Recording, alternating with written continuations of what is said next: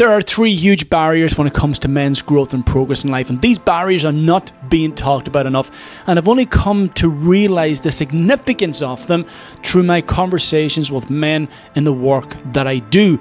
The first huge barrier is the feeling deep down that men don't deserve any better than their current circumstance in life.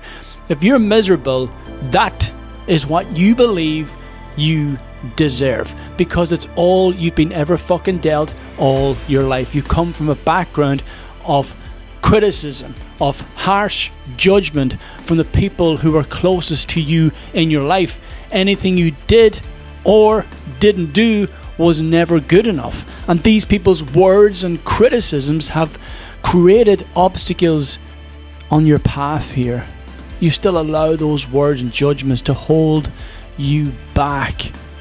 You know deep down inside that the situation you're in is not ideal. You know that you can do better, but you don't put the effort in.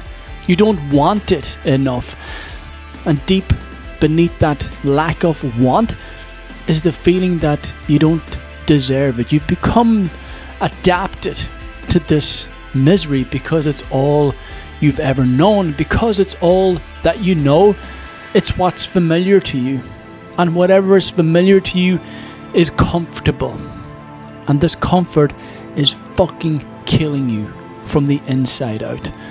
I'm telling you that you need to make a fucking move. You need to reach out to someone who's at a higher level than you right now, so they can give you the courage and the strategies to eliminate these obstacles that lay in your way, and also to help instill a sense of self-belief. Because the thing is, if you don't believe you can do it, if you don't believe you deserve any better, then why put the fucking effort in the first place? So everything starts with this self-belief, and the lack of it is down to the lack of love, the lack of compassion, the lack of understanding that you received from a young age. The second huge barrier for men, and I see this time and time again, as they are suffering and struggling even after they've reached out for help and there's another setback, there is this underlying condition that they feel like they need to fix this problem on their own. Now, this does get thrown around quite a bit, but I'm going to give you a different perspective on this. The reason they feel like they got to fix this problem on their own is because they never received the help that they needed from a young age. Give the scenario of coming home and doing your homework, and you've got a difficult maths equation to try and figure out. You can't do it on your own.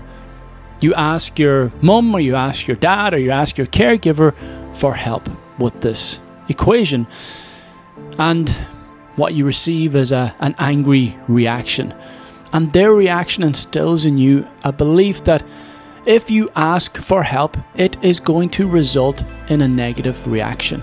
That negative reaction is painful to you, especially if it comes from someone that you love, someone that you depend on, someone that you trust, someone that you need to keep you safe and protected. So you refrain from asking these questions because of the potential rejection that you feel from this person. So you carry this with you all through life, thinking that if I ask for help, it will result in more pain. It may result in another rejection. But this is not true. So many people, me including, are ready and willing to help any man through any circumstance in life. If it's not me, you can find a therapist. If it's not me, you can find a friend or someone that you can trust to open up to. But you have to have the fucking balls to reach out. And again, going back to my first point, to know that you fucking deserve help, because you deserve better than this shitstorm that you're currently in.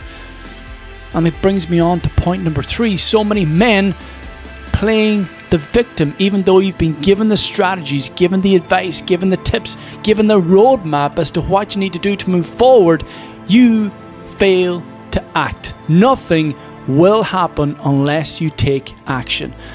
And I've even gone through this myself, where I was using therapists and I was using my journal to help me through situations in my life. But they became nothing more than another coping mechanism. I can go there to my therapist or to a journal and unload my emotional baggage, and then I feel a little bit lighter within. I feel a bit better for a period of time until all of that emotional shit accumulates again over the course of a day and another week, and I repeat that same process again. Just let it accumulate and unload it. Accumulate it, unload it. Instead of asking the very important question as to why do I allow this shit to continually accumulate? Why am I expressing the same fucking struggle that I had 6 months ago? It's because I didn't take action on it. And that is a very real barrier for so many of you men out there. You can go to a therapist, they're not going to fix your problem. You can have your journal, that's not going to fix your problem. Your problems will only get fucking sorted once you take action to break the patterns of behavior that are causing the fucking problems in the first place. That's why you need accountability. That's why you need support. That's why you cannot do this on your own. And so many of you are going around having a fucking self-pity party with yourself on a daily basis, feeling sorry for yourself, playing the fucking victim, and therefore feeling powerless and out of control in your life. And then you go and you seek that control in all the wrong places. You go onto porn and you feel a sense of control.